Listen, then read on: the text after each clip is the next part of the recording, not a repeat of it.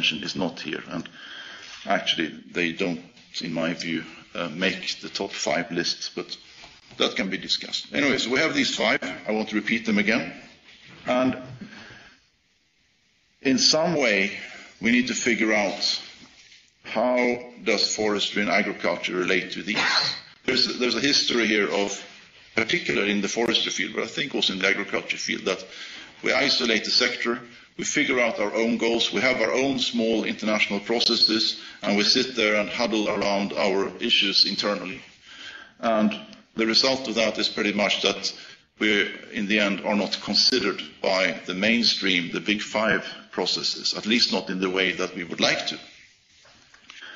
And the way forward, I think, is that we must open up the sectors and think directly about the big 5 sustainable development objectives. Things we're covering today are part of it, clearly. But I think we need to have a much more mainstreamed approach to these bigger development goals. And only in that way will our, if you like, sectors have political relevance. Only in this way we can define positive contributions, because this is another big issue. And I saw that it was part of somebody else's presentation today. If you talk about forestry internationally, it's always a problem. It's never a positive contribution. It's always about deforestation or illegal logging or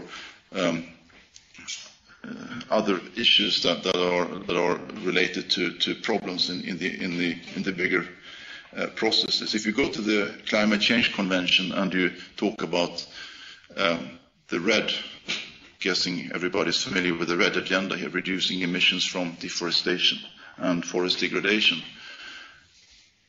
The agenda there has been very, very strongly against the forest sector and very much for forest conservation.